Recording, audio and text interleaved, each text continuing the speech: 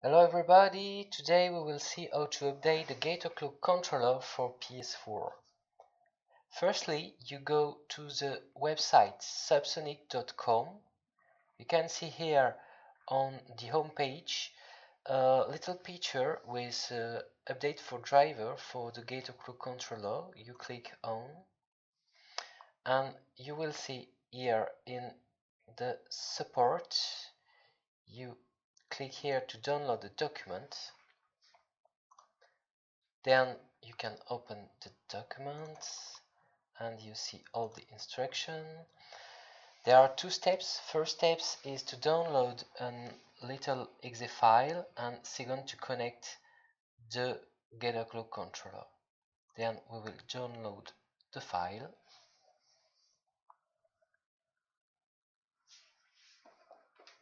Just be careful.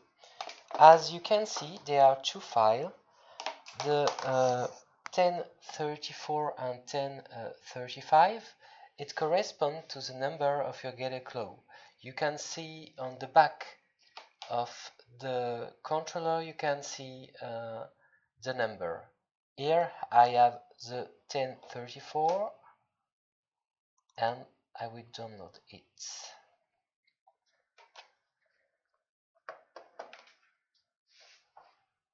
Okay. Now you see the exe file, and what I say, before to connect the controller you have to push two buttons, the L3 and the right button of the cross. This is what I make, and after I can connect the controller. Now the controller is connected, it is ready to update. You update. It took 30 seconds.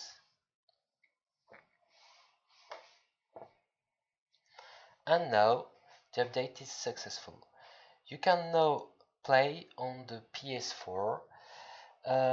Just note that after the upload of the system PS4, it happens that the system does not recognize the controller. Then you have to wait 2 or 3 days to have the new update file on the subsonic.com website.